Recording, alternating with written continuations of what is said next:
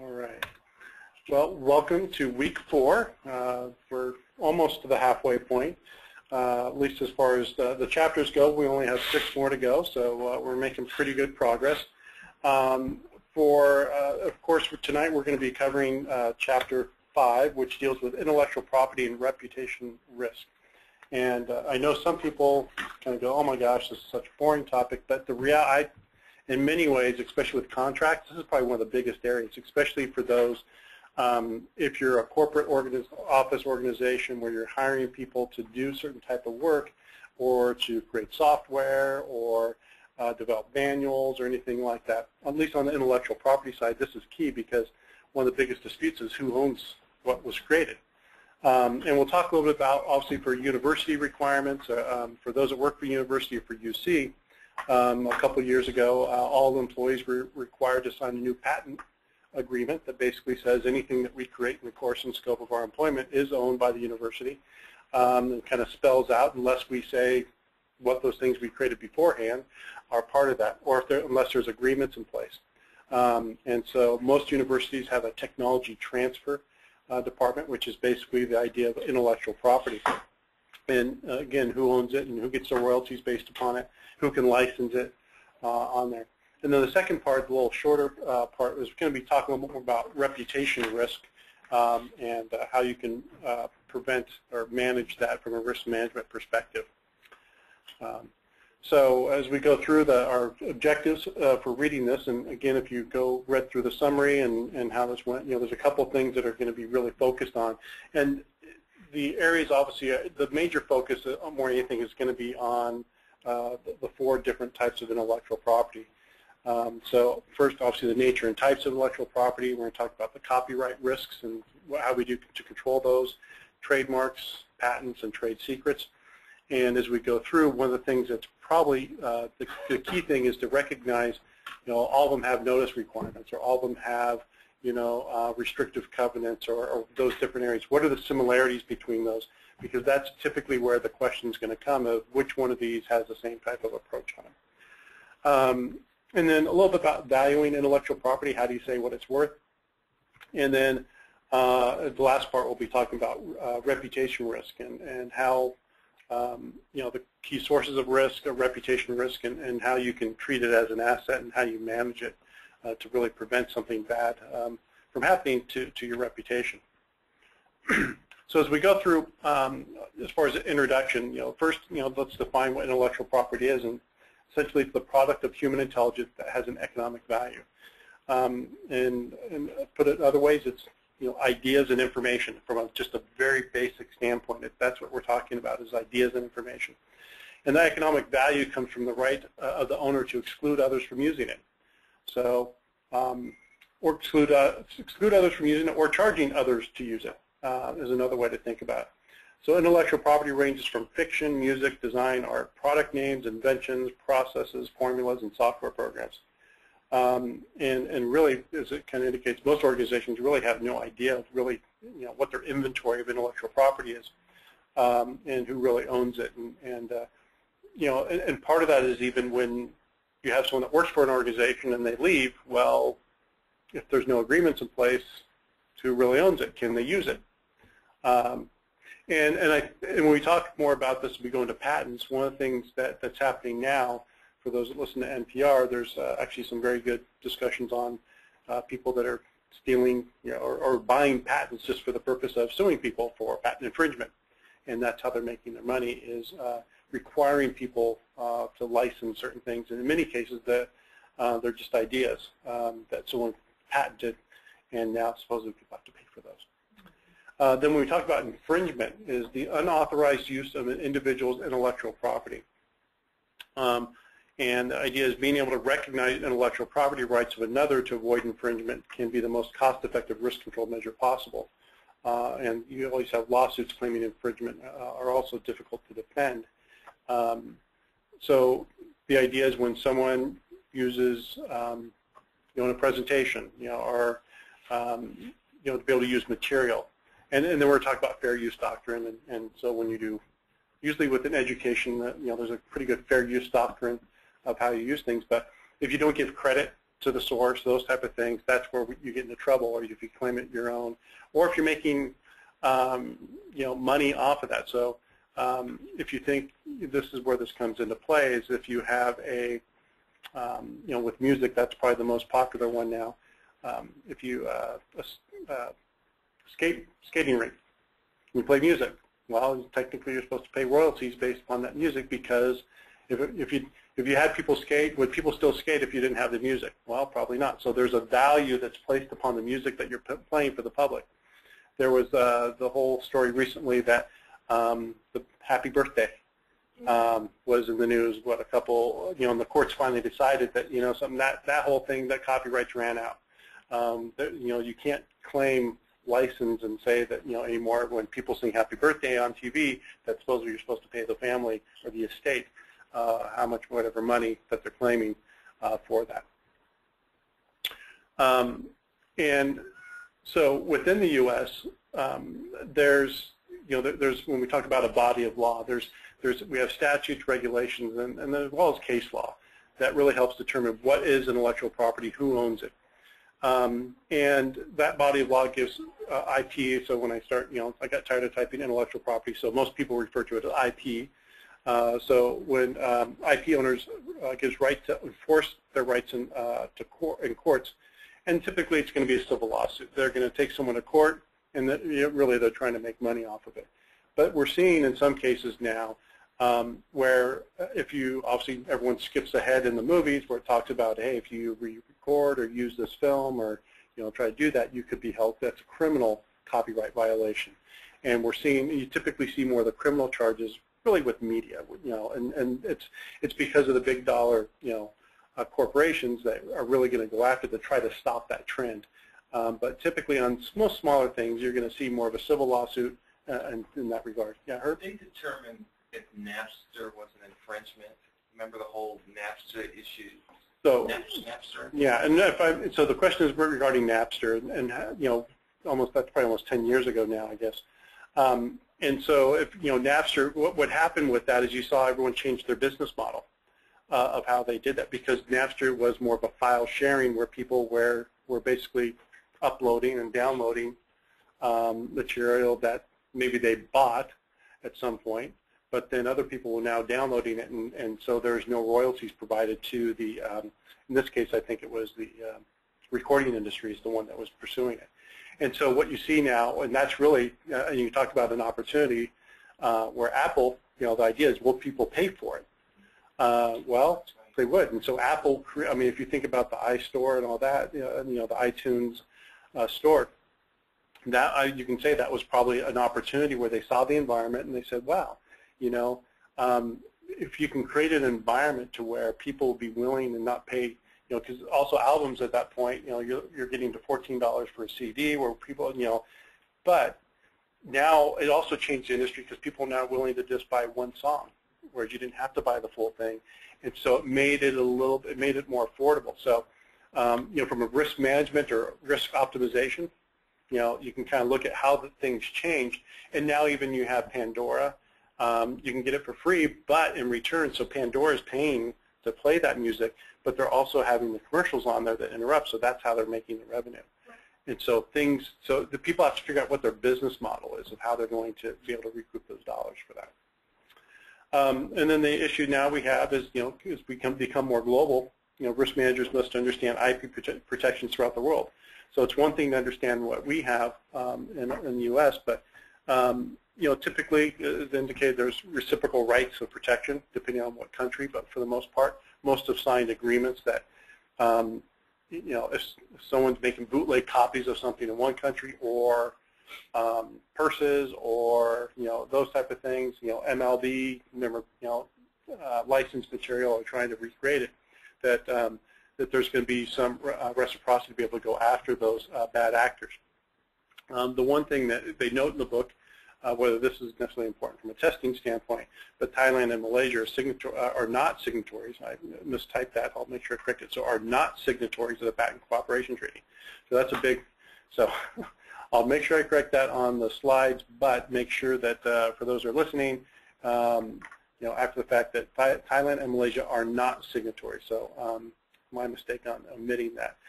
And so if you think about, more of the, Asian, Eastern Asian areas, or that's where we probably see more of the bootlegging. And so I think that's, one of those issues that if something's created there, we have no reciprocity. Louis Vuitton, yeah. Louis Vuitton. Yeah, Louis, yeah, that's correct. Or even the, Apple got, and actually one of the things that I think is important too, that when people recreate an item, and this was actually a story that was done, and I'll send this out, and it had to do with that some companies are making, the Apple, the charging, whatever, the Cube, whatever you want to call it, so the plug-in, the adapter. And so you have a lot of knockoff adapters because Apple charges $20, and a lot of people give them grief for, why do you charge $20 for something so basic, and these other ones are being sold for $5? Well, the problem is a lot of these things aren't really certified, and what they're finding is they're blowing up, having fires or electrical shorts, or maybe, I don't know if it's worse, is that makes your iPhone or iPod die because the circuitry's not right. And so because of that, because of the number of those that are out there, Apple's now somewhat taking advantage of the situation, and they're still making money off of it, is that they're offering a replacement. Anyone that comes in and brings one of the, not an official Apple adapter, that they'll sell them a new one, a real one, for $5 or something like that. Might be 10. But the idea is that they're trying to say, look, that someone can charge them for a bad product that someone tried to duplicate because of what they've done, and so they're concerned that someone might be able to sue them. And I'll send the article because it explains it much better than what I am. The other thing to keep in mind, which there probably will be some type of question that talks about, which one of these has to deal with copyright laws at an international level. And so the Berne Convention governs copyrights in most countries, and for some reason I remember that there'll be something along those lines. As well as the Paris Convention was the first major international treaty designed to help people in one country obtain protection in another. So the whole idea of intellectual property, has been around and it's been discussed, but I think it's even more prevalent really in probably the last 10 years, where we see just the whole issue of copyright and patent infringement and those type of things going on. So the 4 types of intellectual property protection that we're going to be discussing are, the first one I thought I put on there is going to be the copyright. And we're going to go through the 4, and again, since there's a list, it's 4. These are the 4 you want to make sure you know of intellectual property. So copyright is a legal right granted by the government to an individual or company for a period of years to exclusively own and control an original written document, piece of music, software, or other form of expression. And typically copyright laws protect the literal form that expressive work takes, not the ideas and underlying concepts of expressive work, and can last up for a century or more. And so that was the issue with the birthday song. Happy Birthday was, I think it had a 75-year patent or something like that, or copyright, excuse me. Then we have trademark, which is a legal right granted by the government to a company to exclusively own and control a distinctive design or set of words that legally identifies a product or service as belonging to that company. The intent is to create a distinction of the products or services that the organization provides in the minds of its customers. And a trademark lasts indefinitely, that would be owned. Now, as we go through these, you'll notice that the legal right granted by the government. We talked about legal right. The third legal right granted by the government is a patent, and granted by the government to an inventor or applicant for a limited period of time to exclusively own and control a new, useful, and non-obvious invention, which is, I think, is key, non-obvious invention. There are 3 types of patents: utility, design, and plant. And we'll talk a little more about those. And the patent office, you have to apply at the U.S. Patent and Trademark Office. The last one is a trade secret, and this is the one that's not a government granted type of right. And that's where the distinction is between the 4 that we just mentioned. And a trade secret is a practice, method, process, design, or other information used confidentially by an organization to maintain a competitive advantage. Okay, well, trade secret. Okay, what's the recipe for the, Coke, Coca-Cola, or Pepsi, or KFC, or what's Bush's Beans with the dog, right? I mean, those are the types of things. Those are considered to be trade secrets of how they make those products. And protection applies if the information wasn't properly disclosed to or acquired by a competitor, and if the owner took reasonable precautions to keep it secret, and that can also last indefinitely. So the idea is, as long as you protect your trade secrets, that you just don't have stuff out there all over the place where people could figure it out, but you treat it as a trade secret. If someone does end up stealing it, or through means, I guess corporate espionage or whatever, you could then recover penalties based upon that and recover dollars. But at the same time, even with the recovery dollars, you may end up, once that trade secret gets out, you still, I mean, the value of that could be so great that it really destroys a company or organization. What's an example of a non-obvious invention? So the difference of a non-obvious when we talk about a patent. A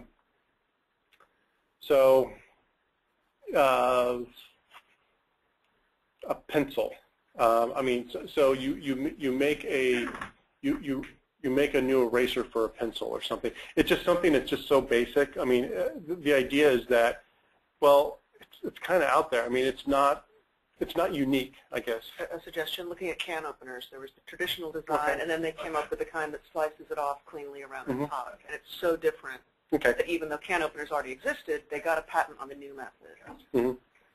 Yeah. So I mean, so I guess I went the other way. So I was talking about obvious, but yeah, non-obvious is it's just something that it's different enough that it's not the same thing basically. So one of the things that I recommend on this is one of those areas that I would kind of focus on is how are these things aligned. So a trade secret and copyright. So you can start with a trade secret, which then may turn into a copyright. And that's the idea of what this slide's really trying to show is that how are these things aligned and where's the cooperation between it. So same thing with a trade secret. You might have a trade secret which is going to be turned into a patent.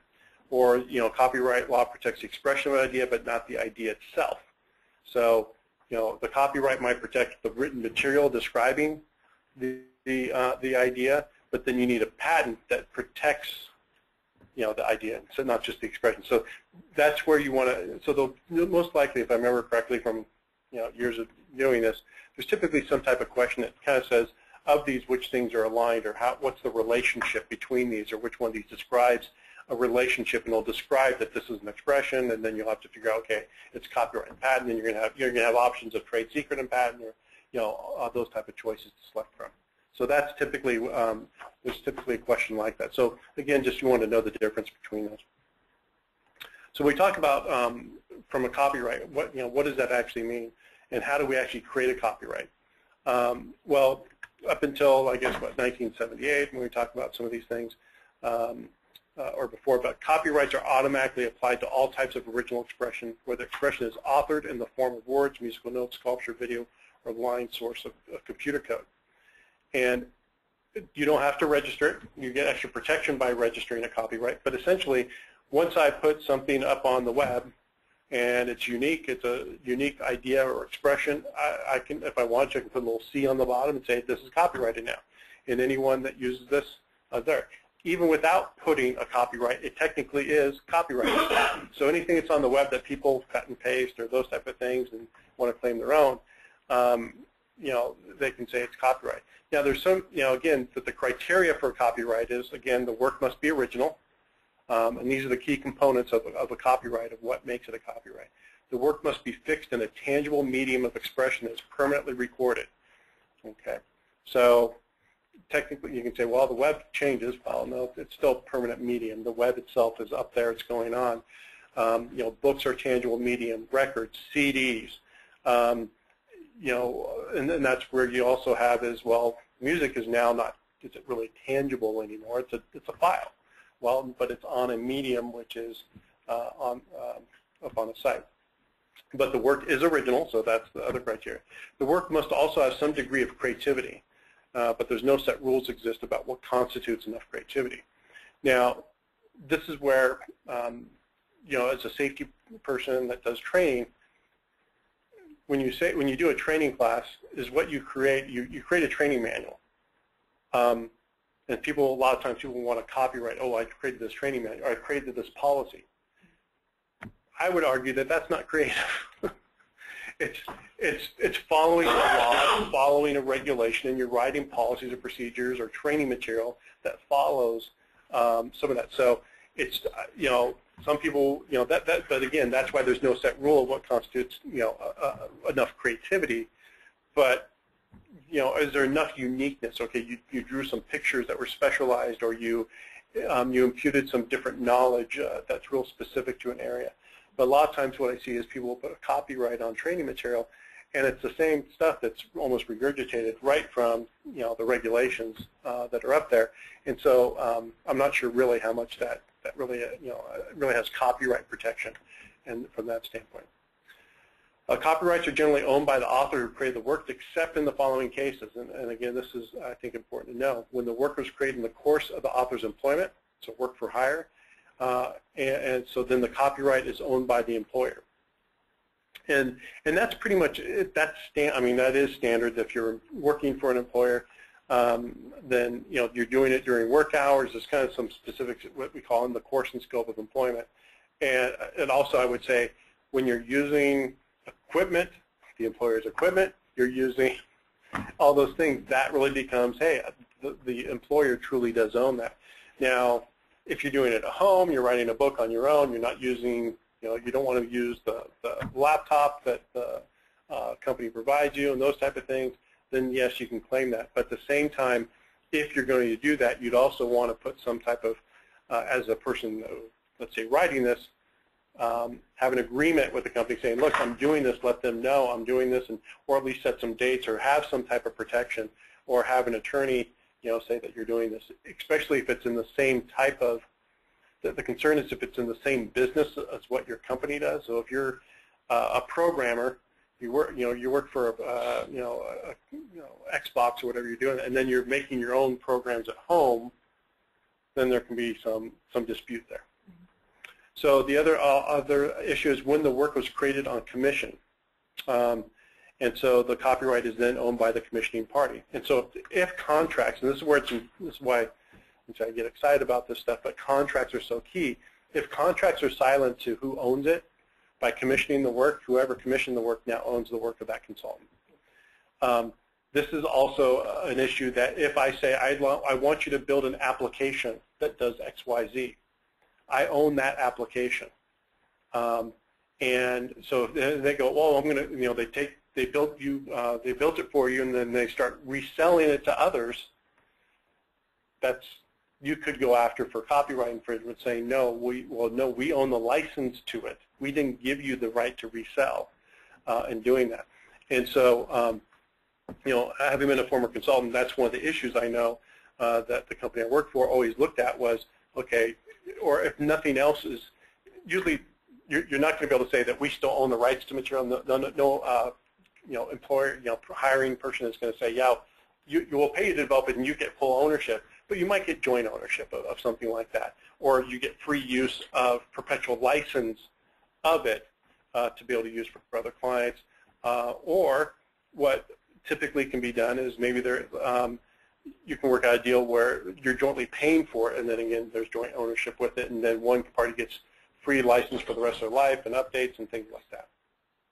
And then the other time when it's not owned by the person is when the author sells the copyright or ownership is transferred to the buyer.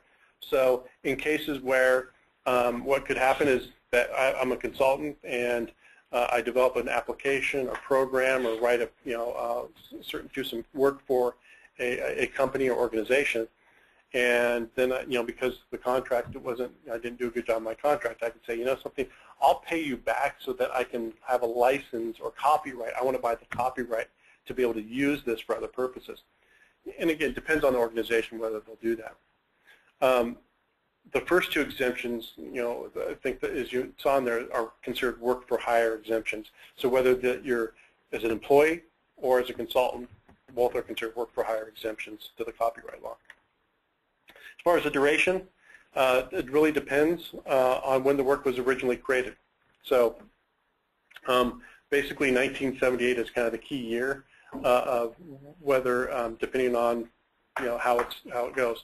So works created on or after January 1st, 1978 are automatically protected for the author's life plus an additional 70 years. So basically, whenever I create this until I die, then plus 70 is what the rule of thumb is on copyright. So the estate, essentially, for the next 70 years owns the copyright. Is it transferable, or does that happen automatically? Well, it would most likely, it would, to be honest, I'm not sure on that one. I would presume it would probably go to the estate of whoever owned it, and then it would go into probate. So if you're the, however the will said or something like that, that might be part of it. Because I think of some of the music that's out there now, how, like old blues and things like that, you see they're reissuing them. So who gets the profit and who makes the decision? Well, and if you think about one of the things that happened is, so you have, who bought the Beatles? Michael Jackson, that's right. He bought the whole, whatever, catalog of Beatles music. So at that point, then he makes all the money, the revenue off the replaying of that. And now with his estate, it's probably gone to his children, that whole catalog. So that copyright is now transferred. And so that's how, essentially it's kind of buying that ownership in there. Works originally created before the January 1st, 78, but not published or registered by that date or given federal copyright protection. The duration of the copyright for these works is typically the same as for works created after, but life plus 70 years. But in that case, again, but not published or registered by the date. Prior to that, you typically had to register most of your copyrights. Works, and this is all more of the detail. This is probably not as important, as far as, because it goes through a lot of detail even in the book. It kind of talks about, Copyright Act of 1976, extended the renewal term from 28 to 47 years, things like that. Probably the one that you may want to look at is, it's more, whether there might be a question, is more the Public Law 105-298, which basically was the most recent change and extended, the renewal terms of copyrights by additional 20 years. So a total term protection of 95 years now is what copyrights can go for. So it's a pretty significant amount of time. So when we talk about, so we know what copyrights are, we know what some of the protections, and part of this is identifying when there's a copyright infringement. And this is one of the big issues that maybe as an employer you have copyright issues that you want to protect, but there's also the issue of, we don't want our employees violating copyright laws for us to get sued. So that's kind of, you got to look at it from both sides of this. And this was always, I would say, probably a bigger issue many times in libraries, or if you go now to a Rite Aid or a CVS where you want to duplicate pictures, you had a professional photographer and it says you cannot duplicate with that unless you have permission. And they'll be very vigilant on, nope, can't do it. And that's part, again, that whole copyright. So that's why they're doing it, because if they allow that medium to be copied, they can then be sued for allowing or not trying to do their due diligence in protecting copyright, because they're actually giving a means to do it. So when we talk about, and we're going to be going through each one of these loss exposures, and it's going to be the same format for basically each of these different types of intellectual property. And what I would try to do is when you look at these is, you'll see notice, registration, restrictive covenants. Some of these things are going to be similar for each one. And that's what you want to, if you maybe do a matrix or something, identify, because there'll probably be a question saying which of these things have all have the notice requirement, or which of these things have the most similarities or something like that. So what we're going to be talking about is notice, issue, registration, restrictive covenants, responses to an anticipated defense, as well as licensing agreements. And copyright probably has the most measures for protection. So when we talk about notice, what we're basically talking about is to control copyright infringement exposures, many owners place a copyright notice on their published work. And so it's one thing to have it up there, it's another thing, but when you put the little C symbol, the copyright symbol that we're all so used to seeing, that essentially is you've now provided notice that this is copyrighted, or you deem this to be copyrighted, and you follow it by the year in which the work was published and the name of the copyright owner. So for instance, on all UC websites, no matter what UCLA, it says copyright UC Regents 2013. So, so for the UC system, even though works may be created at a specific site, Berkeley, all those type of things, because of the way the copyright with our policies are, everything is owned by the UC region. So all the profits of royalties and lessors other agreements technically are owned by the regions based upon that. Once the notice is placed on a published work, any party that copies the work without permission cannot claim lack of knowledge for the copyright. So the whole idea is just by putting that little C on there, you've provided notice to anyone else that this is copyright. So if you see that and you say, no, this was put out, I've got this notice here, and now you're using it, you now have a defense, or you can go after that person that's now infringed on the copyright. It's a little more difficult if you don't put the copyright notice on there, and so now there's an expectation that there's a copyright by those that put that on there. And then website postings are copyrighted once published. So once it's out there, if there's a date stamp, those type of things. And one of the things it talks about in the book now, there's like digital watermarking, provides notice for work published on the internet by embedding information about the copyright owner onto the organization's video, audio, or graphic files. A lot of times, a lot of files that, the pictures, like the pictures you might want to use for publications, they have little things on watermarks on them that prevent you from images. Yep, images. Yeah, good point. So images, those type of things. There's some type of watermark or digital copyright. Until you purchase, then that thing will go away. But no matter what you do, and they'll also put protection if because I think most people try to right-click. It won't right-click. You can't save it. You can't do anything because it has a digital protection on it to prevent people from doing that. And again, I put on risk managers should be aware of copyright infringement by the company they work for to make sure that employees aren't violating copyright in what they're doing. The next method is to registration. So obviously you can put the copyright notice. That's one way to do that. The next, kind of next level up is you can register it to obtain the full protection of the law, and you'd register with the U.S. Copyright Office. And so when that happens, owners would file a form with 2 samples of the published work. Registration must be filled within 3 months of the date of the work is published or before the infringement occurred. So what that means is, if I do it within 3 months, or even if I did it later, but at least I did it before there's a claim of infringement, then at least it still will be protected. Registration provides copyright owners with reasonable evidence of ownership rights, and registration allows a copyright owner to collect statutory damages up to $100,000 plus attorney's fees. So basically, if you just say someone's using your work, you can say stop it, and you might be able to have a claim to make them stop. But when you get damages for it, that really only applies to registered work in that case. So when we videotape a show, we're violating we're infringing on someone's copyright.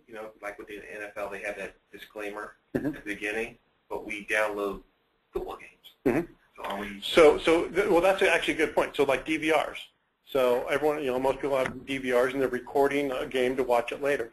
The main issue with a copyright is that if you're trying to make money off of what you're doing, so if you're in a do that and then you want to show it off and replay it and charge people $5 to go see it, then that would be more of the violation of the copyright. If you're trying to do more of a public,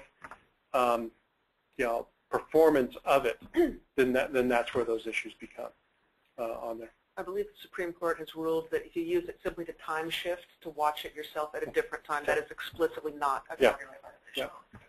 And so, good point. And that's always an issue of, okay, well, people that own bars and they have that, well, again, it's being publicly broadcast or those type of things, and there's usually, they're allowed to do that. That also goes to the whole blackout things of, certain times that, you can't watch games because of that, and if people try to circumvent that and if they're able to do it, then they make money because of they're showing the game at a bar, then that might be part of it too. There can also have restricted covenants. And so what this basically is, this is where when I talked about contracts. So if you have something in a contract that says that so-and-so can't use this work, or who owns it, those type of things, that's the restricted covenant. Will be a clause with an agreement on termination of employment or contract restricts the post-termination activities of the employee or contracting party. The idea is if I've published a certain type of play or whatever it might be, a book, And a lot of times what they'll do is they'll say, you know something, you can't do this type of consulting or this type of work as part of the employment agreement for at least, you have to wait a year before you can work for another company that does the same type of thing. And that's not that uncommon. That's actually fairly common because they don't. It's really more of a competition clause.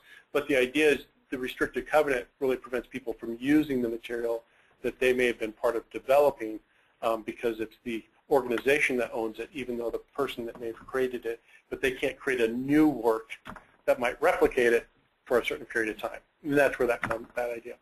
So the restrictive covenant restricts the post-termination activities of the employee or the contracting party. And being a legally binding contract, a restrictive covenant provides an additional claim that an organization can assert when its copyrights are infringed upon. And again, that's the idea is that, okay, you have, not only did you have a copyright there, you had it registered, and then you also have a restrictive covenant, and within you have an agreement. You can kind of see each thing kind of layers on upon each thing to be able to provide protections of intellectual property or infringement rights.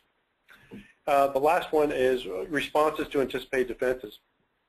So again, despite providing a copyright notice and properly registering the work, infringement may still occur. The defenses of an infringer may claim the following responses, which I'm not sure how it's pronounced, laches, which is the infringers assert that the copyright owners waited too long to claim infringement. That they've been using it for a longer period of time, and so hey, it's been common, and so I've been doing this for 10 years, and now you're going to claim infringement. You know, that might be part of it. So when the infringement was hidden or difficult to discover, many courts allow additional time to bring an infringement claim, and the copyright owner must act in a timely manner once an infringement has been discovered. So once they have notification, it's kind of like, it's almost like, when does the statute of limitations start kind of idea. When did they really know? Another doctrine, defense that's used, and I'd probably say it's probably most common, is the fair use doctrine. And it's probably more used by education and universities and other things because it's something to, in journalism, to be able to convey and relay information. You just got to give it credit when you do it. So the infringers can claim their infringement was for the purpose of teaching, research, scholarship, criticism, or journalism, which have been recognized by some courts as legitimate exceptions. So the idea is, as long as you're giving credit, well, in this case, well, I'm posting all these things of the book. Well, I'm a sponsored course. We're using the material for that. You can say, well, do I need to get permission for each and every page that I'm doing when I do a screenshot and stuff like that? That's not required as a sponsored course. When I was using the Kier guide, one of the things that they require is that just put the copyright of the Kier, when I do questions, as long as I show that, they don't care because they want people to buy it. And I'm not giving away the whole book, but I'll show certain portions of it. Innocent infringement. This defense allows infringers who admittedly but unintentionally infringe to cease their activity and pay only economic value of the material they use. Often arises when the copyright material's use has been authorized in initial publication, but not in subsequent works.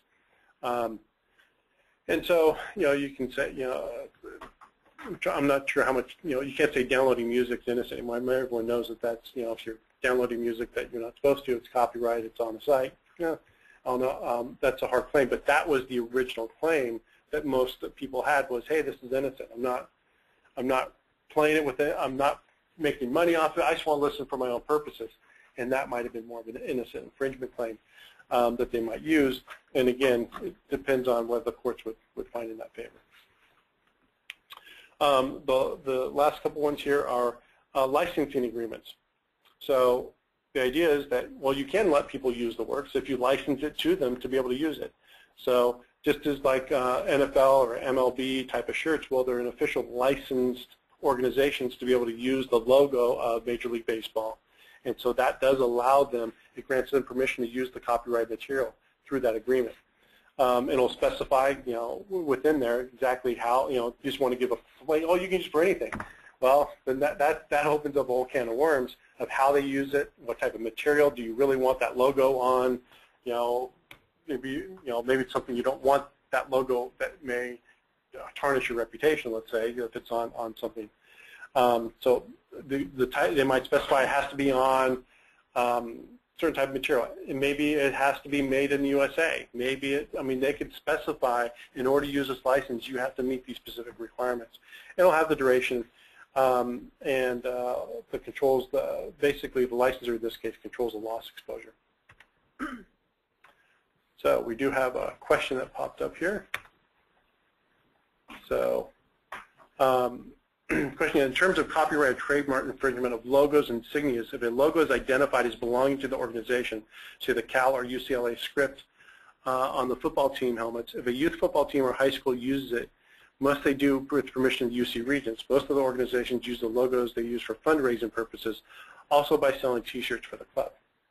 To be honest, I'm not sure how we handle. I know that most of our things are licensed at the university level, and I think there's a lot of similarities. You know, again, like on football helmets and those type of things. I think probably, if someone uses the Cal logo specifically, I mean, that definitely is, or UCLA, the way the logos work. I do know that we don't allow anyone to use the UC seal or those type of things. Matter of fact, we only let most of our vendors even say that they're doing work for us. That's kind of, it's in rare cases that we allow that to happen. So we have to have permission if they want to do that. But I don't, it'd be one of those cases whether we would want to go after, I mean, for another public organization, things like that, probably not. Again, it depends on kind of whether there's real economic value. They're not really trying to make money off of it, but I understand where you're going with a fundraiser. That might be a little different case. It might actually be a reputational risk for us to pursue. Yeah, and if you start going after Little League and those type of things, and actually that's good. Actually, a good example would be Little League. They're actually licensed to use a lot of times the logos for the teams because that helps promote. I mean, obviously Little League baseball then promotes Major League Baseball and does it. So there's an advantage. There's certain cases where they would want organizations to be able to use those logos as part of that. So trademarks. So now we move on to the trademarks, and basically trademarks are a way that organizations differentiate their products from their competitors. Products in the marketplace to prevent their customers from being confused about whose products they are buying. And so, you can think of all the trademarks, and they have a little TM symbol that differentiate trademark. But Nike, just do it. We can think of trying to think of some of the other ones that are out there. Swish trademark. Swish, yep. Swish is a trademark. I mean, you think of almost any type of logo that's out there. A&F is, Abercrombie & Fitch is probably, trademark. And so the idea is it's not just the company's name, it's also, it could be a saying. Something, got milk, that's trademarked by the Milk Council. Let's get ready to rumble, Michael Buffer. That's trademarked. That's a trademark. Yep, so let's get it ready. And so he's the only one, and so that's the other thing, if someone else says it, they either have to pay, but usually they don't even allow anyone but him to say that. He's making millions. Yep. Yep. I believe the Pacific Bell Yellow Pages failed to trademark their "Let Your Fingers Do the Walking" and the image of the fingers walking. So every other Yellow Book publication out there was able to take that and run with it. So just to repeat, in case you can't hear, the Yellow Pages failed to trademark the little "Let Your Fingers Do the Walking" with the little symbol, and then all the other different types of Yellow Pages were able to use that. So now again, that's where trademarks, it's important. If you come up with something that's unique, you probably want to trademark that. And then state, federal, and international laws can be used to penalize an organization that copies a trademark if the trademark's owner has used for proper measures to control the loss exposure. So again, Major League Baseball has a trademark. The NFL, I mean, everyone has those, and so those are what's on, or a PGA golf. They have symbols. That's what's on the shirt. That's what may sell the shirt, is because it's an official PGA type thing. Trademarks are distinguished products and should not be confused with service marks, which are a way an organization differentiates services from competitors. And I'm trying to think of some other ways to describe a service mark, but a trademark is, I guess you could probably say, more of the some of the slogan type aspect. But a lot of times you'll see a trademark and you'll see a service mark sometimes on material. But neither trademarks nor service marks should be confused with trade dress, in this case, which is the total image of a product or service that allows the product or service to be distinguished from the competition. So trade dress is really encompassing both of those, the image of that. So the three important features of trademarks we think about that there's going to be certain categories, trademark categories, and how we create, and then also the duration of those. So when we think about the categories, there's the arbitrary mark, which is a word or phrase that appears to have been used randomly. Okay, well, Google, so you think of the Google symbol, nonsensical word, but now we Google everything. I mean, trying to think of, there's well, there's some other ones out there. I can't. Mine's Instagram. Vine. I mean, Vine is now. I mean, but these. I mean, they're not. It's arbitrary. It's not necessarily. Does it random? It's kind of okay. What does it mean? It has some meaning now. But if you think about Google, never had any meaning, prior to that. But now it's a common word. A fanciful mark, a word or phrase that conjures an image that is imaginative. So the swoosh would be a fanciful mark, or a suggestive mark, one that implies certain product qualities. And I think that like the union label, the UL, you get on electronic, the service mark. Would that be an example of a service mark? I'm not sure in that case. It might be because it does speak to quality if it has a UL stamp, and that might be part of that. But I think like a pillow top type thing, it might be, if they describe something, that might be, in this case, that would be more of a suggestive mark. The descriptive mark describes a product and emphasizes a product feature. Well, and that could also be, they give some examples a little bit more in the book. But the main thing to know is, that the different ways, what can be a trademark. There's different ways you can do it on there. When they're created, when the mark is first used on a product or product marketing, has two requirements. The mark must be distinctive. So it needs a unique symbol or logo. It can be a fabricated word, like we said, Google. Word that is unexpected in the context that it is used, a word that creates a fanciful image, or a word that describes a product qualities. So these are the things, when we talk about at what point can you say, this is now, we're going to make this a trademark. You just can't say, I'm going to make a pencil a trademark.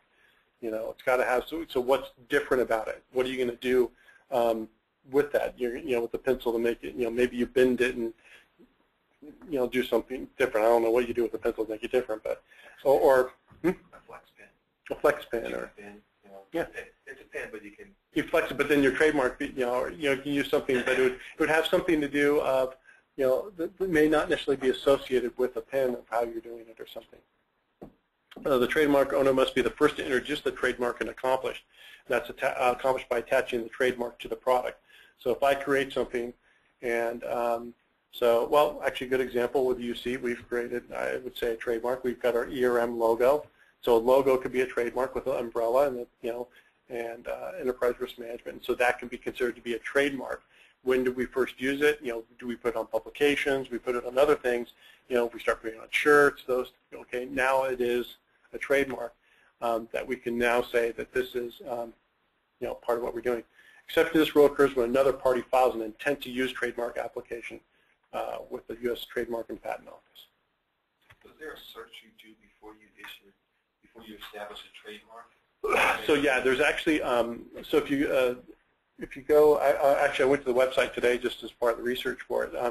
The United States Patent and Trademark Office, and it talks about how you can do searches and those type of things. So you can really get a determination of what's already out there. If it's a logo, and it's a little more difficult to do a trademark search if you're looking for kind of a picture. So you can kind of get an idea of what trademarks are already out there. And the trademark usually has to be described. So a trademark entered on the U.S. Patent and Trademark Office principal register is protected for 10 years, or 20 years if registered before '89, and the registration can last indefinitely if it's renewed every 10 years. So that's the other key factor is once you have, so technology transfer offices or whatever you have, after 10 years, if you don't redo it, you lose the trademark, and someone else can now pick up the trademark. And that's happened with other organizations. So it's something every 10 years, but it can be renewed forever, essentially. But it's up to the owner of that to make sure that they do renew that trademark and keep track of that. Now, when we talk about risk control measures, if you look on the list, some of the same things. Notice, registration are the same. Now, the next ones we're going to talk about searches and watches, which basically, you want to look for, and this is looking for people that may be infringing on your trademark when we talk about searches and watches. You can also have, and then on the flip side is licensing agreements to allow. Again, you have restrictive covenants you can do, and then the other part is enforcement of rights. So again, the notice, as we talked about, owner can register the trademark with a patent office, patent and trade office. Once registered on the principal register, the mark should be shown with the symbol C to put on all notice. The mark, actually circle, there's something, what did I do there? So I think yeah, I did use the wrong, I used the copyright symbol answer. So yeah, so it's registered as an R. Thank you. Or it'll be, or actually, until registration, TM is used with the mark. So, so the mark's registered. The registration symbol can be used only if the trademark has been registered with the trademark office. If the mark has been registered and the symbol is not used, then protection is lost in lieu of registration. So you got to use the protection, because otherwise people don't know it's protected. And so you have to have both of those in place. And it talks about risk management professionals should create a list of the registered marks, the diary, the trademarks, 10-year renewal dates. Boy, I made a lot of mistakes in typing this. And it has two advantages. It creates a presumption that the company doing the registration is the owner, and it creates a nationwide notice. So again, by registering, you know, it does, if someone says they didn't know, because they would, you know, if they try to do something on their own, they should check the trademark office to make sure before they even use that type of mark.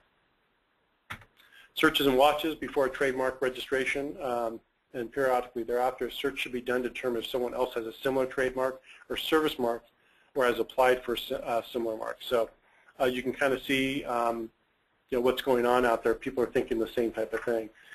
Usually what happens is when something, you know, a new event, some people start just applying for trademarks and trying to just to get ahead of something, so then someone would have to buy it off of them in some cases. Linsanity, when Linsanity was taking place. Yeah, so that's right, Linsanity, someone, yeah. And now a little different area when we talk about patents and some of the other things are, you know, people like with websites, and that's more probably copyright, but people will create, well, no, that's more trademark. When I think about it, because a trademark domain name, yeah, predatory domain would be more of a trademark, because that is, if you're creating a domain name that has your name, and well, the trademark is your name, and then all of a sudden someone's creating all these sites. Now the courts have also found that that type of thing where they're kind of doing this, they can't just create websites, especially if someone that's a celebrity, with the anticipation that they'll want it.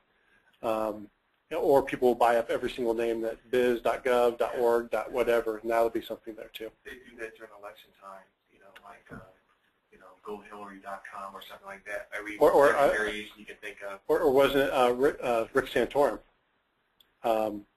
Someone had already done that, and they created, you know, or they changed. They did a thing of when you Googled Santorum. That's a different issue. That was a different issue. That's okay. Google bombing is a different issue. Yeah, Google, but they did something different. But they created a different site, I think, when the people looked it up. So, but that, yeah, there's some different issues of how people may use technology for maybe not the best purposes. So searches and watches, you want to keep out for that. License agreements should be, you know, allow someone else to use the mark. And again, that goes more into how, you know, NFL, Major League Baseball, they allow their trademark to be used, and that's part of the licensing agreement. They're an officially licensed area. We talked about restrictive covenants, same type of thing. Owner has the additional protection created by the agreement. The owner can assert that the other party is not an innocent infringer because by signing the restrictive covenant has actual knowledge of the existence of the trademark. So again, someone leaves the company and says, I'm going to keep on using the symbol. Well, you know, now they're infringing, and especially if it was specifically excluded for them to do that. And then once you have, you find infringers, you can enforce your rights. Infringers should be dealt with in a timely manner with a cease and desist letter or notification of intent to sue. So typically, where I've seen this is in Sacramento, we have Monster Golf. I mentioned earlier to Emily that, you know, it's golf, but the only issue is the Monster Golf logo looks exactly like the logo of Monster energy drinks. So they did, it was in the papers that they received a cease and desist letter, and so they were, basically they just had to stop using it. In this case, there was not necessarily penalties paid. Or Some locations will, if it's McDonald's pharmaceutical, they'll use the same logo of the M or something like that. Even though it's a different type of item, they can certainly go after for infringement in that case because they're using the trademark look to make people think that it might be something similar. All right, patents.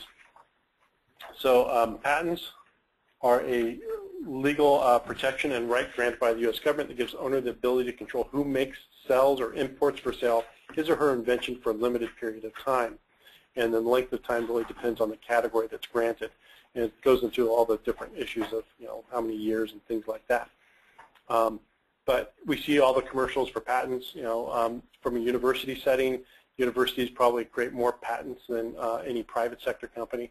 I think, if I'm, at least from a couple of years ago, the UC system on its own produced more patents. I think over like 300 patents a year is kind of what we've typically done on average. And that could be, whatever, artificial heart, all those type. I mean, think of all the things that have come from research, and so there's just a lot of things that do come from research as part of that. So the types of patents, there's the three types. So we'll talk about a utility patent, which is a patent issued for an invention or a process that has some utility or usefulness, and it does have to work. So what's that? No perpetual motion machines. Yeah, no perpetual motion machines, things like that. The you think, okay, well, everything out there. Okay, bicycles have a patent. There's the iPhone. All these different things have patents, and the issue is, how is something different? So there was, in every piece of like an iPhone, there might be 1,000 patents specifically with the iPhone of the different features. So they patent the different technology. I believe one of the patents that was part of a recent case was when you kind of use your fingers to, kind of spread and you expand or you, contract a page by doing that. There was a specific patent for that. And so now with technology, though, it's kind of saying, well, that's kind of common. So can people really, is that a true patent anymore? But so that's one of the issues. So 20 years from application date is how long the patent lasts. In the book they tell us says, well, it takes 17, really it's effective 17 years because it'll just take 3 years. The difference on the utility patent, it's when the patent, on utility patents, it's on the application date is when the clock starts ticking on the 20 years. On the rest of the design patent and the plat patent, it's from the date of issuance. So that's 3 years apart. Well, the 3 years, what they basically said is that, and what they talk about in the book, and they said, well, it's effectively only 17 years because typically for a patent to go through the patent process, to go through that, it's going to take 3 years to go through there. So even though you may have been, a lot of times you'll have patent, so that's why it says patent pending for a long time for these things. It's because it takes a lot longer for the process to be able to go through. You think about, so useful inventions, okay? Cups that had built-in things so you don't get burned. So coffee cups. Now you see instead of having the sleeve that goes on it, now some are built with that have some kind of thing that's kind of insulation built into it. There's a patent on the cap, so when how you're going to drink it. I mean, there's all these different things that can be. There's a patent on everything. So people are trying to make money on each of those different areas. And then you have a design patent, which is a patent issued for design that is new or innovative, or that is ornamental or aesthetic in nature. And then you also have a plant patent, which is a patent issued for a biological, asexual, or reproducing plant that is new. So if people might say, okay, well, Monsanto, and that might be, lots of people consider that a bad word with some of the genetically engineered type of thing. But that's kind of where those patents is. There's new products that that's pest resistant or drought resistant or whatever the case might be, and those are 17 years from the date of issuance. Again, so some examples when we talk about utility patent is examples: machine, article, manufacturing, chemical, compound. So most of the utility things are really going to be pharmaceutical patents, and so they have a certain lifespan on pharmaceuticals.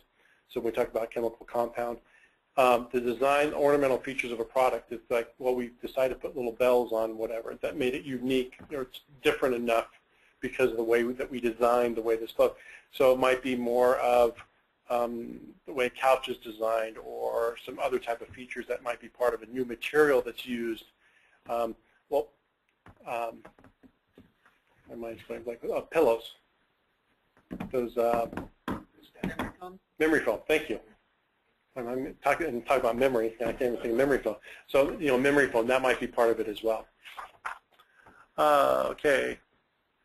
So actually, so I did official source of data. Someone did look up why we're talking about the number of patents. So UC had 343 patents in 2011, and according to the report, the UC has generated a total of about $155 million from its top 25 inventions, and about $182 million from all of its inventions combined since their creation. So, yeah. So again, you can see the value of intellectual property and the patents when we do look at things like that. Okay. So to be eligible for a patent, the invention must be new, useful, and non-obvious. And non-obvious in this case means that the invention displays a level of innovation or produces results that are unexpected when compared to previous developments in that area or prior art. The invention must be non-obvious to someone with ordinary skill in that particular field. And so someone could say, okay, well, a unicycle compared to a three-wheel cycle to a two-wheel to a four. I mean, is there, are the differences? Or maybe the way the sprockets are different. The gear changing might be different. So the bike itself may be the same type of material, but the patent is, it's going to be the patent on that one function. A good example, at least from a safety standpoint, there's actually a bandsaw that, dang, my mind just went blank again. Anyways, there's a saw blade, saw stop, that basically they have a patent on the technology that when splash, but basically a moisture type of material touches the blade will automatically stop.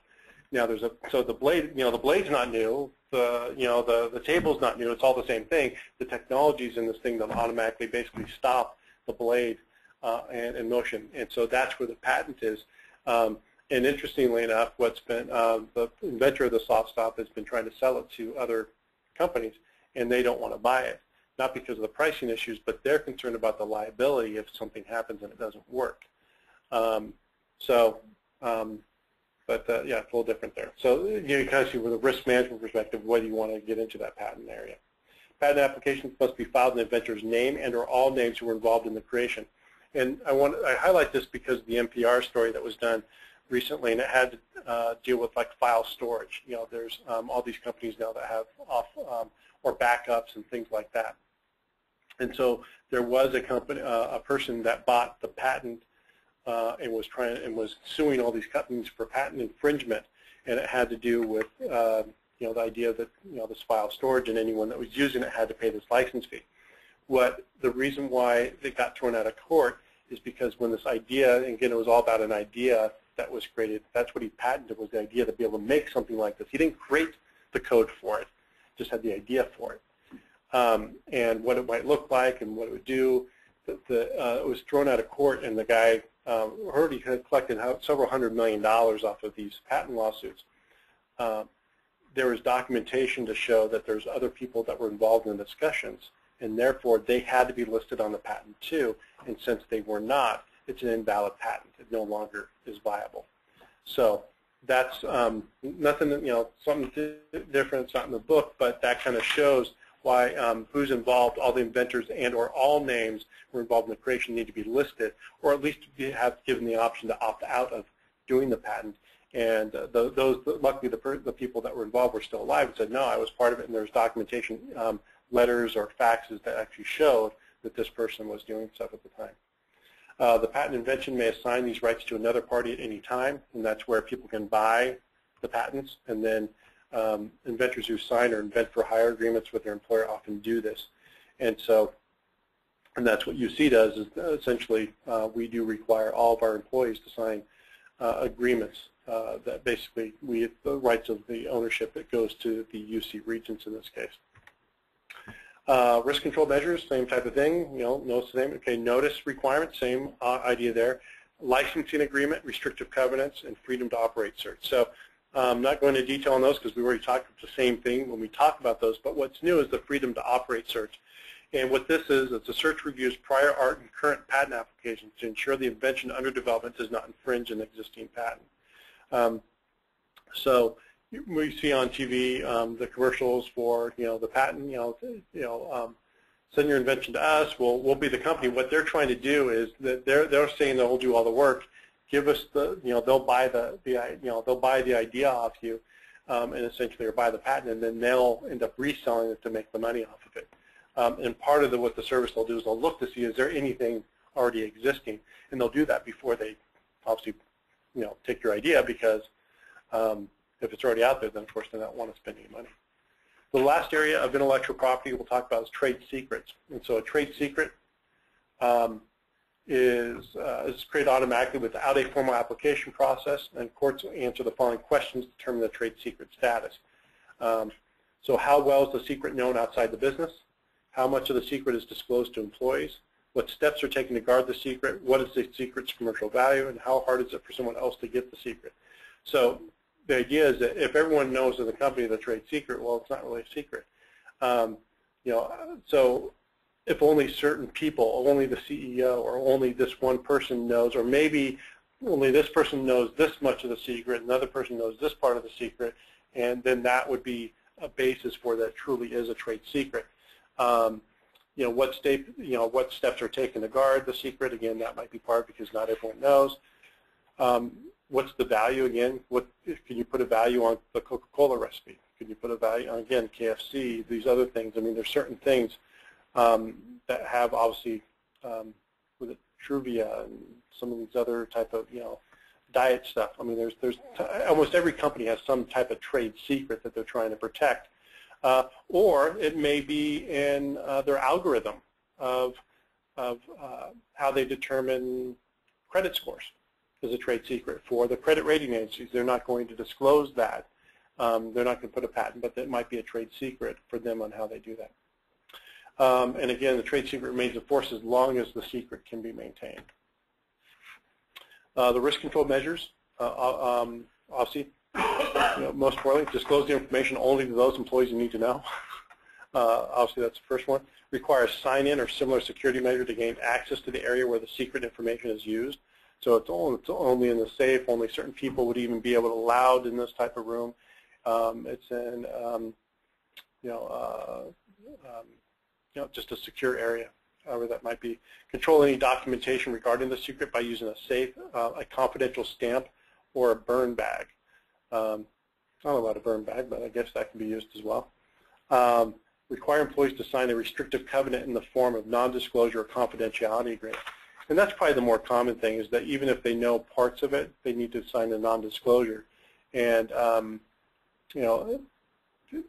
those don't necessarily work because even from espionage on NSA, those type of things, someone can at any point decide, okay, I'm just going to divulge what I know, whether it's a trade, obviously NSA is a little different than trade secret from recipes and things like that, but it kind of gets the same areas that how do you protect secrets is essentially the same idea.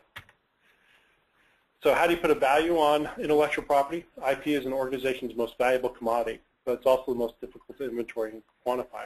Because you think about it, if, again, we use Coca-Cola or whatever, if all of a sudden the KFC's recipe went out, okay, then everyone can start doing it. Not that everyone wants to eat deep fried chicken all the time, but what's the value that they could lose based upon that? If other companies started opening up and they go, hey, we got this, the same type of recipe.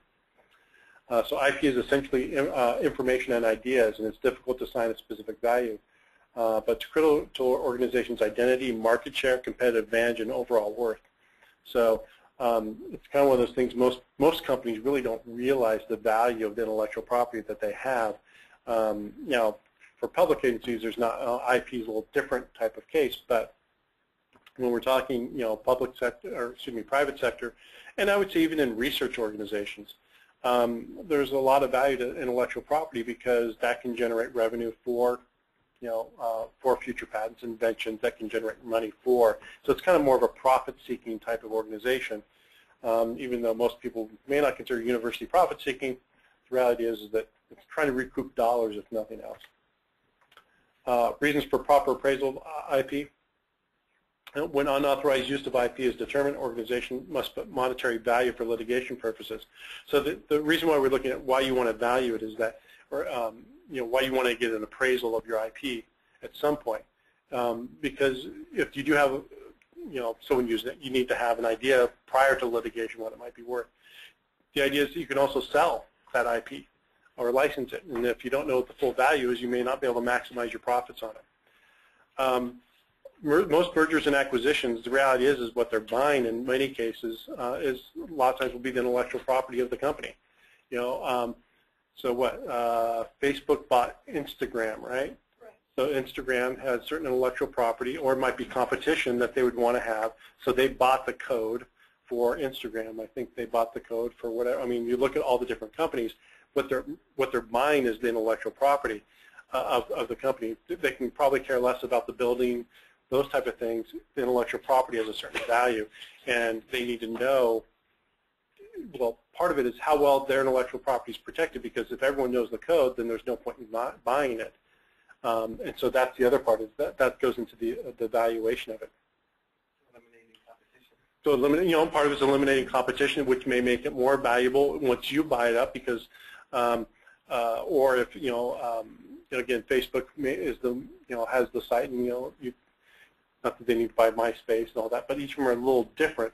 But obviously, if you think about the algorithms, I mean, the intellectual property that Facebook has to where how different advertising pops up on a page when you're on it. Or Google, actually Google's an even better one, because now when you do a search, I mean, Google anticipates, they know what you're looking for. Oh, scary. They can sell that information of what you're looking for, and so that I mean, the reality is data now is probably more and more valuable than most things, because now they can target, the ability to target message those type of advertising is key. IP can be used as a source of financing or securitization. If we say, again, you look at Facebook, the idea, what people were buying was the code. That's intellectual property. There was no there's no product to sell, but because of the code had a certain value, you were able to get loans, you were able to get people to invest. And so, and so a lot of times you think of Steve Jobs of Apple, the intellectual property that he had just from generating ideas. He made, obviously there's the products, but to be the idea person, there's a certain value that presents, and also stock prices then, are related to that. Depending on the value, it can affect accounting and taxation treatment, depending on how that's going to be handled. And also, probably from a risk management perspective, determine the proportion of risk management resources to protect the value. If you know how much this IP is worth, you're going to do more things to make sure you protect it. You're going to have insurance. You're going to put more safeguards in to make sure you do the notice requirement, to do the registration, to do the restricted covenants. You're going to spend more dollars or resources. So part of it's somewhat of a risk appetite. If your intellectual value deemed is not okay, if someone got it, no big deal, then you're not going to put a lot of resources into protecting the intellectual property. So it really depends on how you want to move forward with that. So actually, one of those actually I think is a good one. That I talk about, but simple, Shoes for Crews is one of the products that we use with UC, and they have their shoe has a high coefficient of friction where people prevent from slipping and falling. Well, their intellectual property in this case is how they make the rubber, as well as the design of the tread on the bottom, and so they have a patent. No one else can now produce that, as long as that patent exists, produce something similar. Now, there's a lot of companies that are trying to do something like that, but the value of what they've created, if they were to lose that, or if they lost that trade, so the trade secret portion, I mean, that might be their patent on there, that might last longer, and that's the issue. At what point do you want to make a trade secret a patent? In some cases you may, some cases you may not want to. Just depends on, because the thing is, once the patent's out, at some point it will expire. And then anyone can make a generic drug or generic whatever, but at least with a trade secret, it's life as long as you protect the secrets.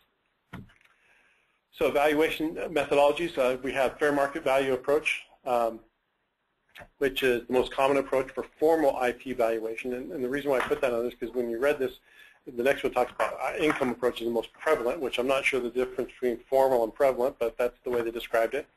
But the idea is that fair market is used more for valuation reports and it's a standard used by the IRS in most courts when they look at it. And the idea is that what's the value of if you were to sell this, what a willing buyer and seller would pay for it. And again, most of the time you may not be selling it, but the idea is that's how you put some type of values. If I was to try to sell this, what would someone pay for the company, or Facebook? If someone would say, okay, I want to buy Facebook, well, that's all intellectual property. I don't care about the buildings. I want the code. What is that worth? And and that's probably where the valuation approach comes in. The income approach assigns current value to IP based on the discounted cash flows the property will generate over its useful life.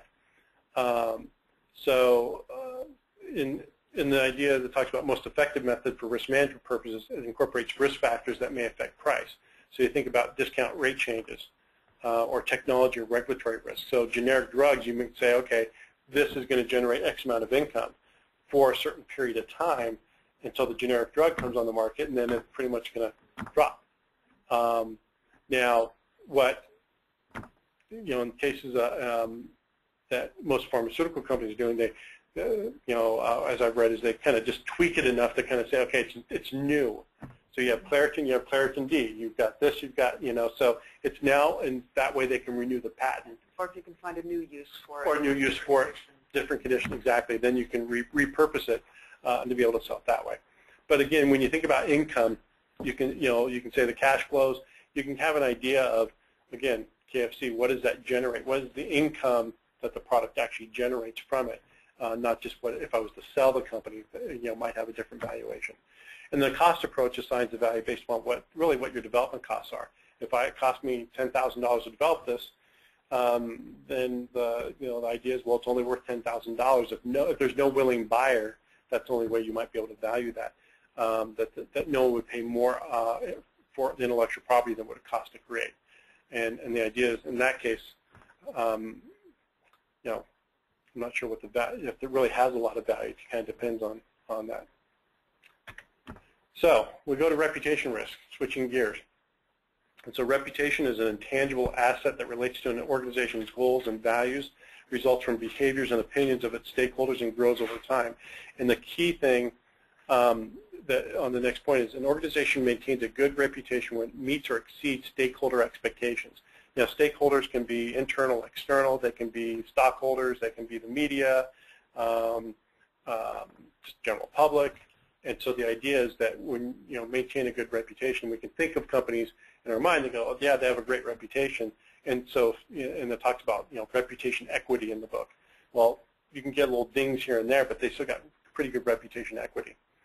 So how do we manage risk reputation? And the key concepts that we're going to talk about, reputation is a key asset that, unfortunately, organizations may not put enough value on reputation as an asset, but it truly is. It's just like people talk about political capital. There's reputation capital that you build up.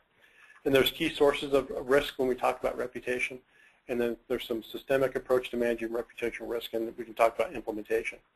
So one thing I added to the slides after I sent them out to everyone was reputation risk. So for those in even with UC, most people recognize this photo is from UC Davis, and this was the infamous pepper spray incident. Little old UC Davis made Al Jazeera.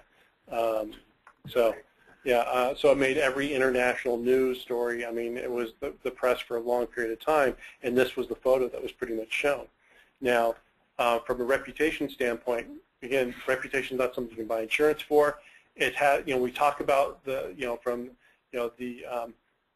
meet or exceed, our stakeholder expectations. Okay.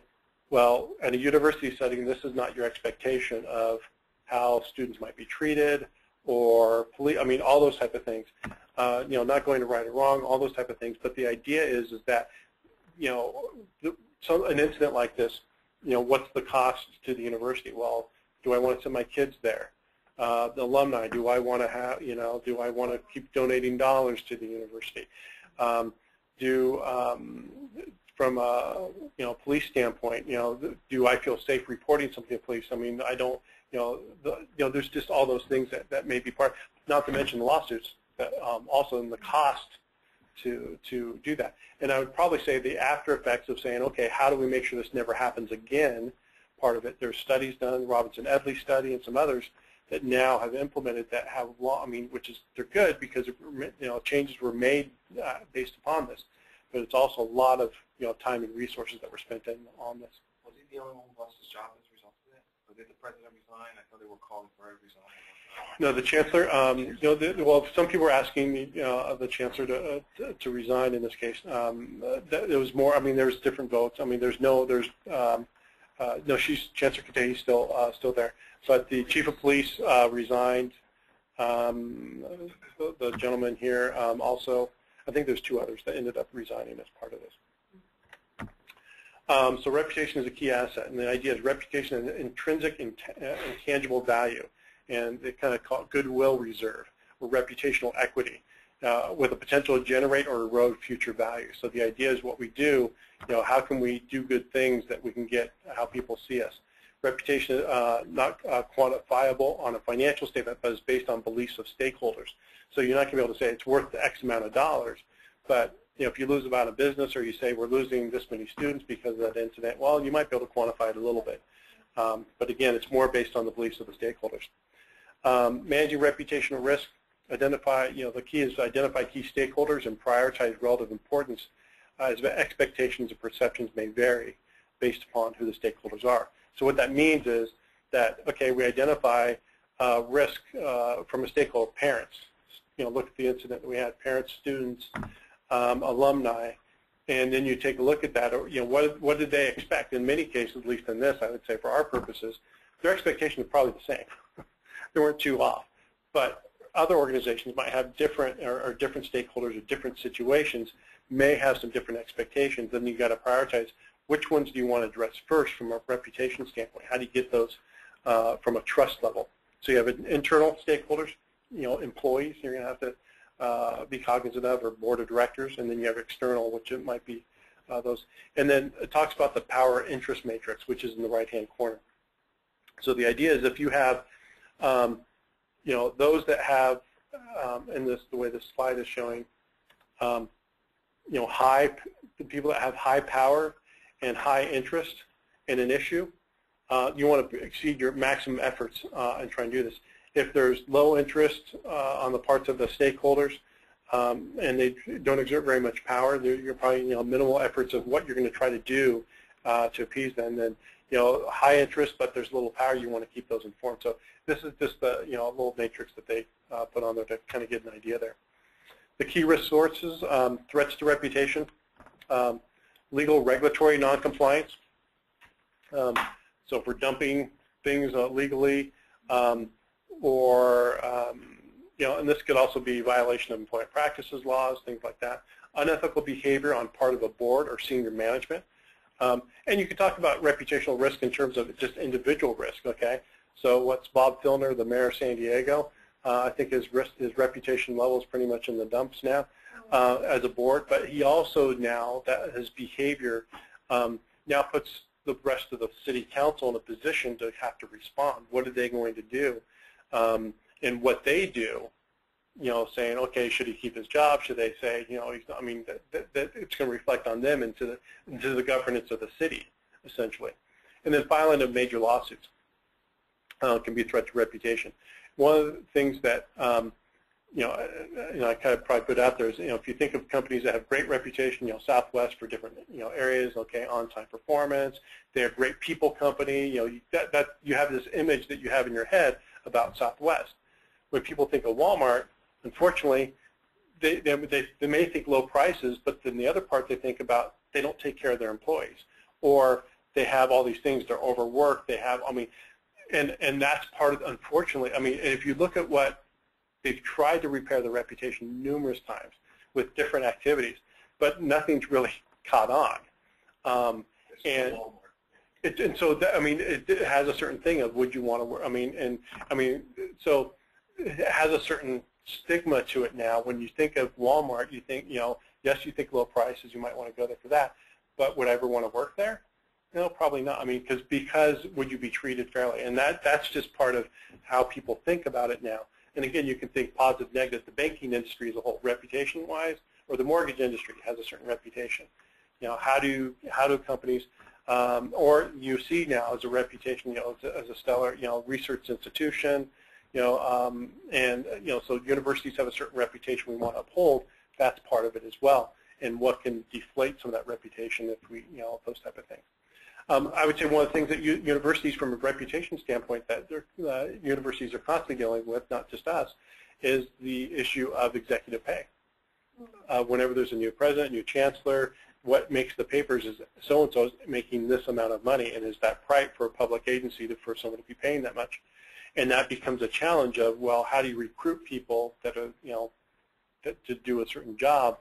And because the public sector, the idea is, well, they shouldn't be making as much, and then and so the whole thing, there's a with the new president coming on, the fact they really highlighted that she's making less than the current president, because they're trying to get out of, because if they said that she's making $200,000 more, then there'd just be even more uproar. But that kind of deflated a little bit some of those claims of, oh my gosh, someone's making too much money. Also pointing out that this is the 25th percentile, so 75% of university presidents make more. Exactly, and that was the other point. They're very clear, and that's the concern of those. But you look at major companies where people are making billions of dollars and getting all these things, so it's just how people look. Public sector shouldn't be making money because it's a public institution but it's a large, $24 billion institution.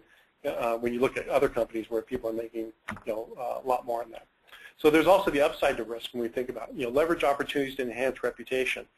Green technology might be part of that when we think about, how we can enhance our reputation. And so I put on there the 3P reports: people, planet, profit.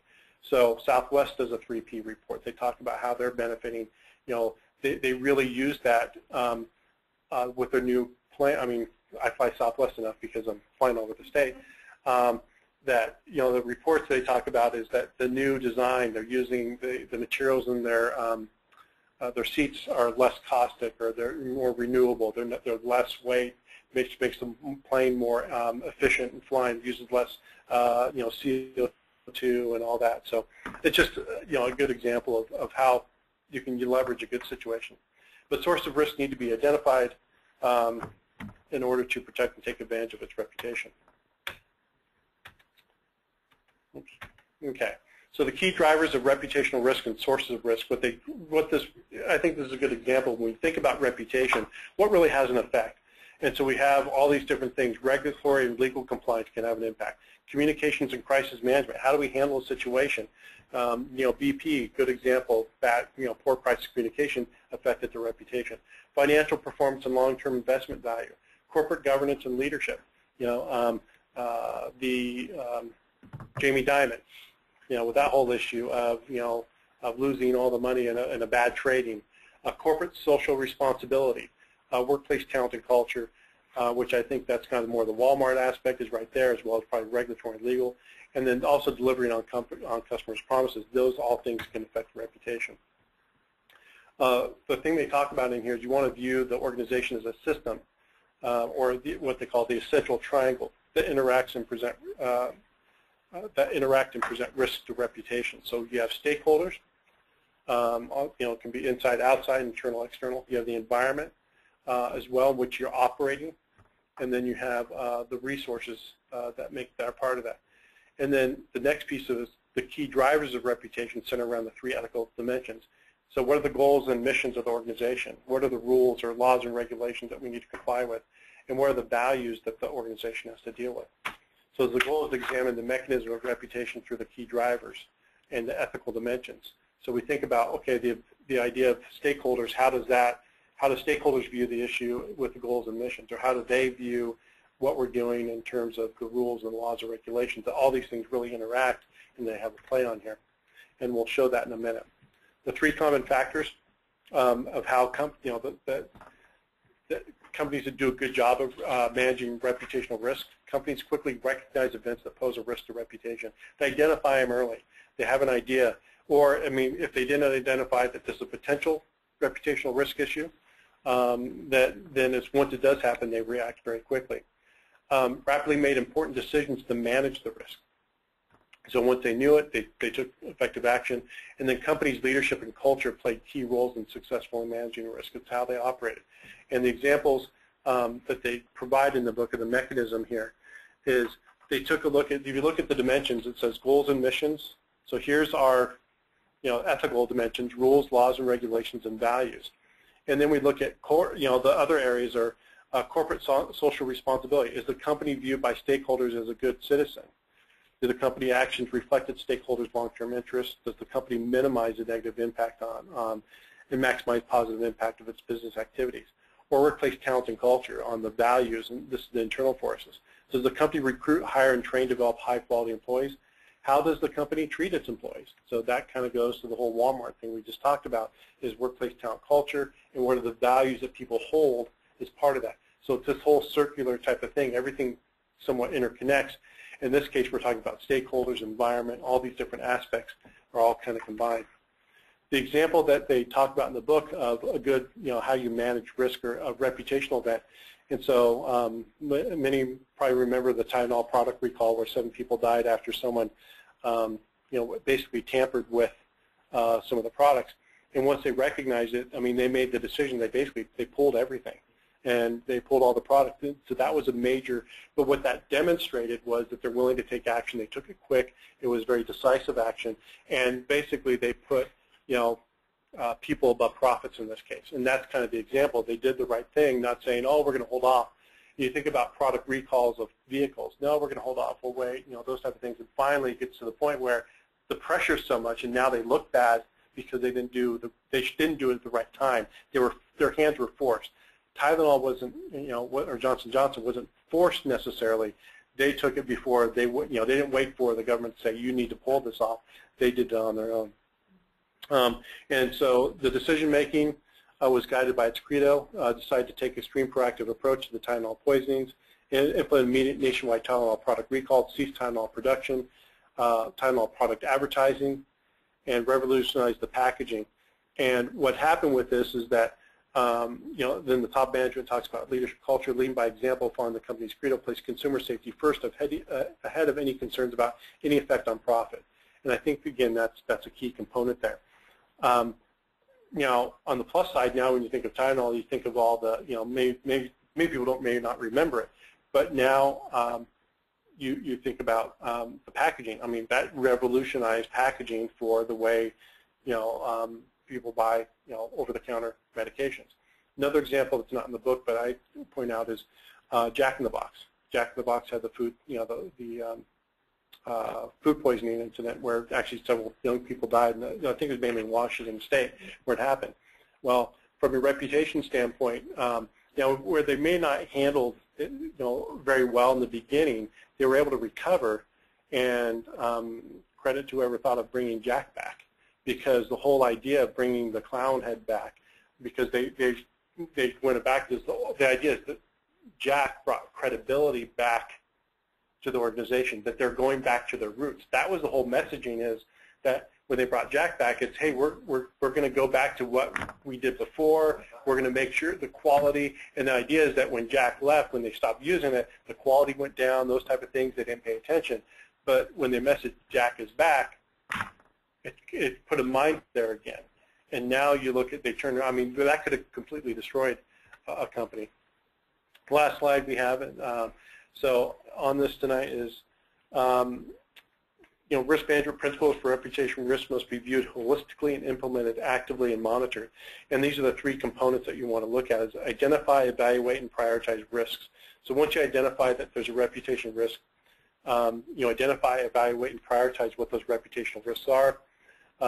Evaluate the tangible consequences of increased or decreased in a reputation, and prioritize it. Once we identify those, we prioritize and develop and implement risk response plans.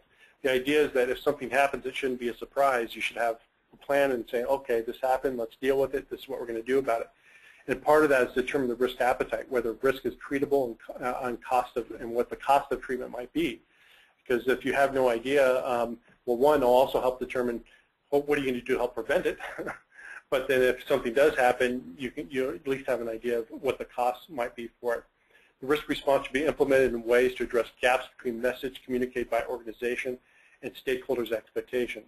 And what that basically is saying is that, if the expectations were here, how are we going to reassure the public and fill those gaps based upon a response that we're going to be able to go back up there. And then finally, monitor and report. Risk should be continually monitored for early detection so that immediate corrective action can be taken. And again, report appropriately to allow timely response. Last couple of things, roles and responsibilities must be clearly defined, especially at the senior leadership and board level. People need to, somewhat crisis management. People should know what their roles are.